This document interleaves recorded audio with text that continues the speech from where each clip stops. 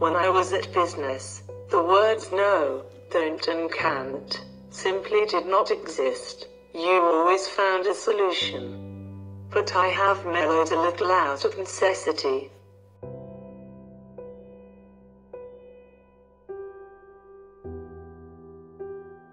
I am married to Rose and we have 4 children. Laura, 35, Emma, 33, Brian, 31 and John, 26.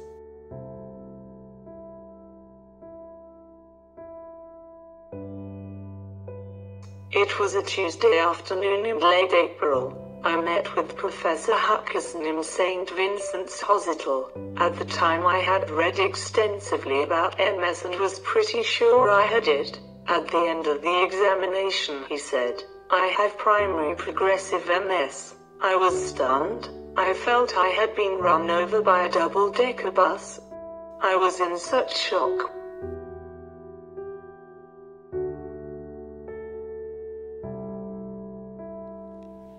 It takes a good while for your body and your mindset to adjust. My wife was rocked, and were my children. In fairness, back in 2002 they were probably too young to realize its full impact. I kept a positive attitude.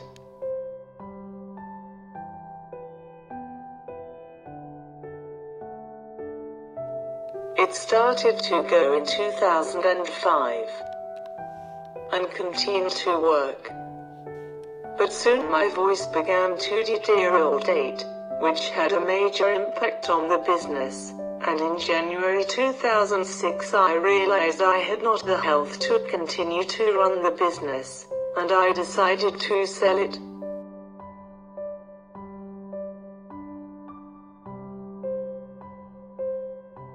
I play bridge 3 times a week, which I love. It is a contagious game. If you come first, you win €5.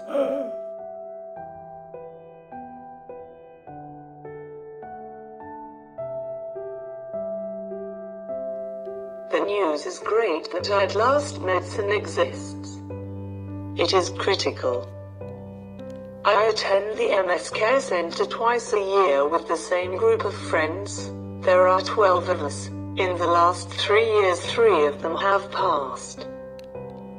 So, the word critical is an understatement. It's getting new, life-saving medicines made available. I read we are the slowest country in Europe to have new medicines available. Simon, our minister, said last year that the system does not work and needs reforming. It will take time as the HSE is a monster. Which is a real bummer. The most precious thing in this whole world is life, and living as long as we can, so anything that can help to sustain that journey is so important.